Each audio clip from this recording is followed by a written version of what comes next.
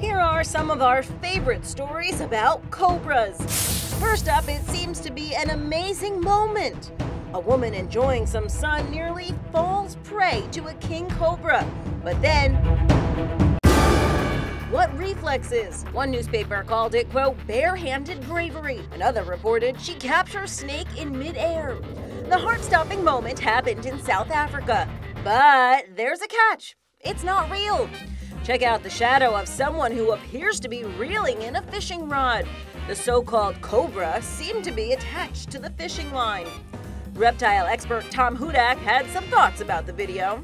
Cobras would never move in a straight line. They have to move in kind of an S shape, and they are incapable of those kind of speeds. The thing that jumped out at me, perhaps the most of anything in the video, was the coloration. It was a mix of black and white throughout the body and throughout the underbelly. And I don't know of any cobras that have any look anything close to that. You can also see that after the woman tosses the snake, it lands with a thud and doesn't move.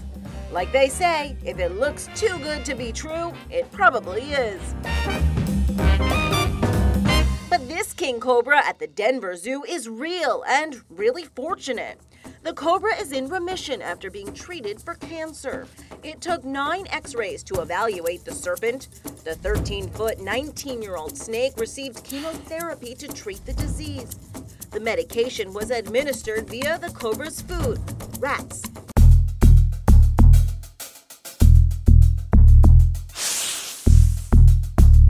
After 5 months, the cancer didn't return, and its scales returned to a healthy color.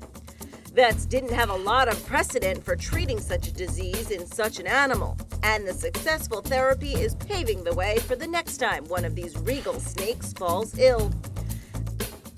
This cobra wasn't sick, but it wasn't lucky either. It got its head stuck in a beer can.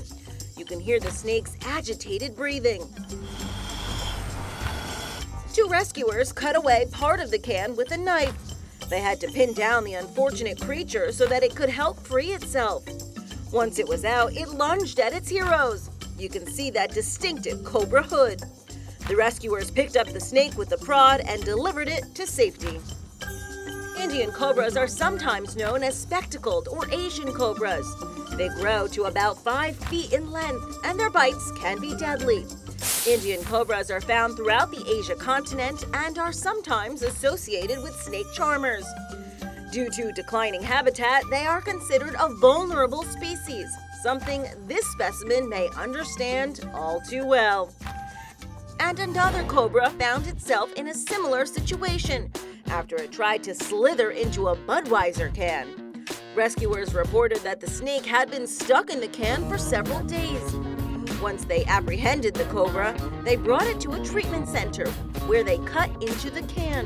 It took 2 hours for vets to close the cobra's wounds. They expected the snake would be fine in about a month. This massive king cobra wasn't stuck, but it wasn't in the right place either. The several-foot-long snake was spotted in a tourist area in Thailand, so rescuers had to go get it. This brave soul from a local animal foundation pursued the venomous reptile into a dark sewer. He caught the cobra by the tail and after a struggle extracted it from the pipe.